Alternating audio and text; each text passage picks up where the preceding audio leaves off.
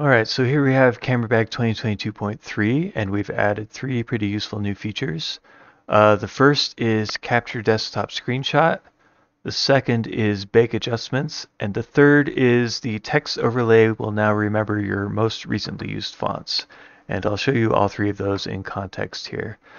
So in the background, I've got Pixel Mash, our pixel art editor, open. And let's say I want to capture a screenshot and do a simple promotional image for Pixel Mash. So first I'll do capture desktop screenshot, and that'll hide CameraBag and take a picture of whatever else is on the desktop. And then let's say we just want to quickly, I don't know, add a little border here, and let's do split tone to give it some style. And then we'll do a text overlay. So let's make this text much smaller. And we will do, let's put in our website, nevercenter.com/pixelmash,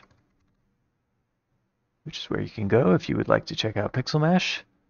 And so here in the font chooser is where we've got our new section for the most recently used fonts. So anytime I choose a font, it will go to the top of the list here. And this is a very handy way to keep your favorites and your most recently used ones if you've got a huge list that you don't want to scroll through, but you just want to compare between your 3 or 4 top choices for fonts. You can put them all up here at the top of the list and just arrow between them. So let's go with this one.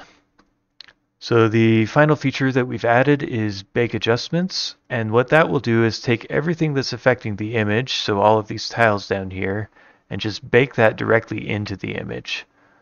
You can see all the tiles are gone, and this is just the base image now.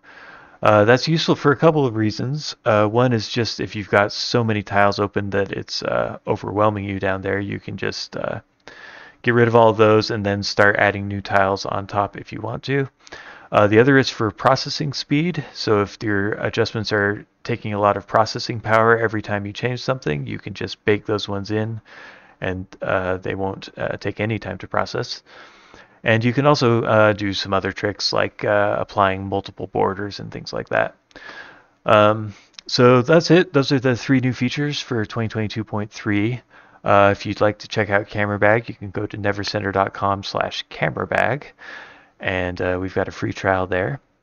And let us know what you think in the comments, and thanks for watching.